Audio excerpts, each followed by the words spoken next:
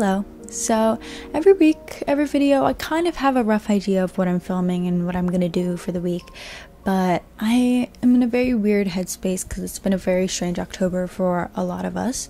In reflecting on my video last week, I just thought, I have so much privilege. I get to live in New York City and I've built up my home and, you know, all the things I have in my home. I cherish every single thing, and I'm very grateful for the privilege that I have in all of it. So every day to make the most of it, because I have been getting a little bit in this spiral of I'm not making the most of it, and so I feel really guilty and I feel bad about myself, and so then it makes it worse because then I can't actually go and do any of the things to it's a vicious cycle.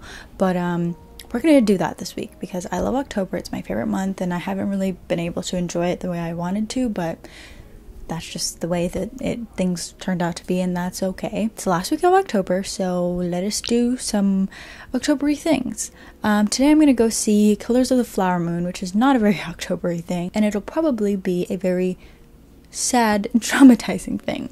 Killers of the Flower Moon is a movie, Martin Scorsese, Leonardo DiCaprio, Lily Gladstone. It's a Native American story of Native American land in Oklahoma in the early 1900s, like 1910s and 20s. There was an oil rush there, and the Native Americans owned the land.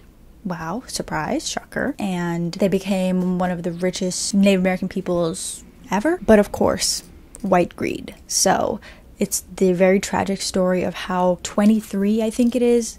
Is it 23, or is it that it was in 1923 that it happened? Somewhere around, did I say this was the Osage people, were murdered for their money, for their oil land titles. So that's what this story is about. And it's one that is not very commonly known, and so I'm looking forward to seeing the movie, as hard as it might be to watch, and I'm sure that I will cry because I'm also PMSing, so it'll make it doubly worse. But it's important to witness these stories and remember them, because this is a story that has been virtually lost. Like, most people don't know about this story. I didn't know about it before. So yeah.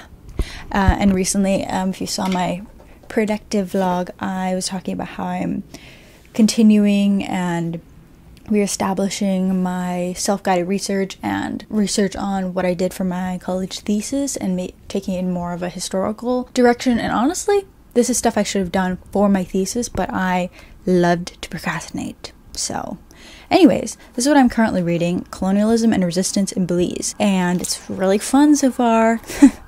Like, I obviously learned the history of Belize in school, but this is more dense version and breaks down the things that I learned, because in school it was really like la la la, the masters and the slaves coexisted and fought off the Spaniards together, but it's like there were still slaves at the end of the day. Like, did they really have a choice? So yeah, I'm reading about that and doing research, and I was mentioning it to my friend Alana and I was like, oh yeah, I'm reading this. She was like, oh my god, it's so dense, right? And I was like, what? I'm having a great time.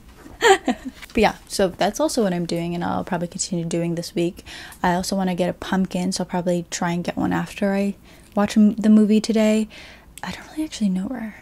The grocery store probably has, but the last time I went to the grocery store, they had really slim pickings for pumpkins. I feel like everywhere in the city recently, it's very slim pickings.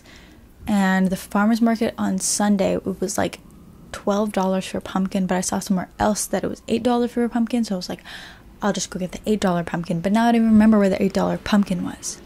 But I gotta carve my pumpkin, because I'm not gone a year without carving pumpkin in a while. And I also feel like I'm pretty late this year. Like, I would have already had it done this time last year. I've also been saving a bunch of movies for like the right time in October, and it just hasn't come. So when I carve my pumpkin, I will watch Addams Family, because that is my favorite Halloween movie. Addams Family values.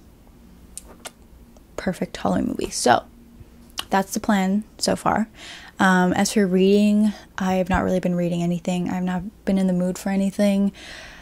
I really want to read something October appropriate, but I just don't know. I like can't get into anything.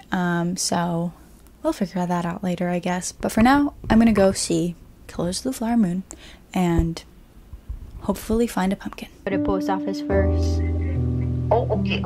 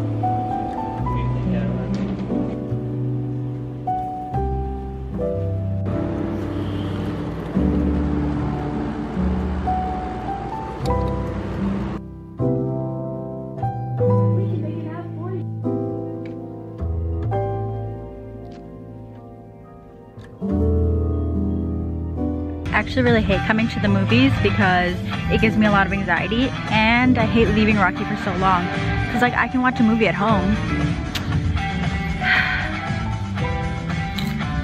My life is so hard.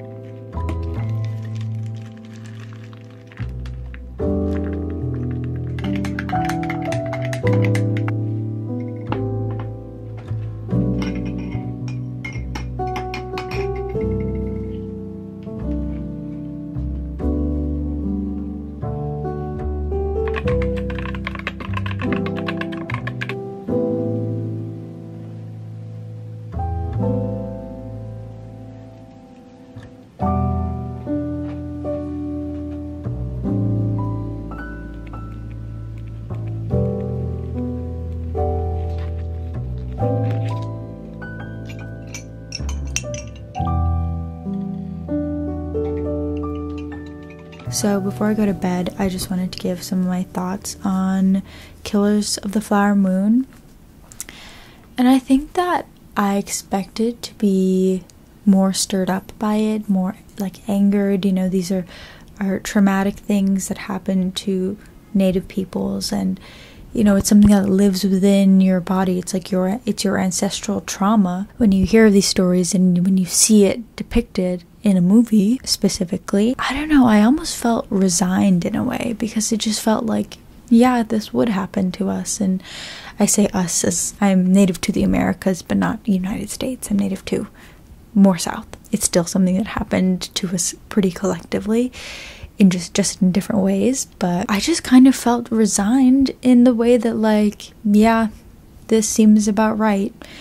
It didn't feel shocking to me, and I wonder if that's just because I've become so desensitized now. Like, for the past few years, I've gone through a lot of growth and learning, and it's been hard and it's been difficult learning about the things themselves that happen to Indigenous peoples in the Americas, but also realizing how those things were kept from me as I was growing up, and how everything around me was kind of working to assimilate me into Western European society and the construct of that in the United States of America. I don't know, I found it interesting, and I think that people unfamiliar with this history would benefit from watching it. I got a call, but I wanted to say that that's not to say that I wasn't emotionally moved by this story, but I just think that I expected to feel a lot more, enraged.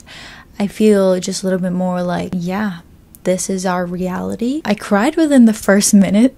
The first scene is so, and I had seen something talking about, in an interview, somebody was talking about the pipe and the beginning. It happens at the beginning, so not really a spoiler, but they bury this pipe, and it's kind of a symbol of like, now we put away our native ways in order to appease the white men so they don't hurt us, but they'll do it anyways. It holds so much within that scene. Something specifically that like really hurt me was like a mention of how our children won't know our language. They'll have to go learn a new language now after this moment, and that's so sad because that's my story. Like, I don't know my own language, you know?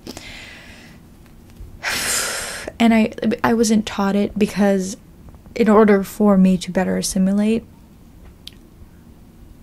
it's so depressing.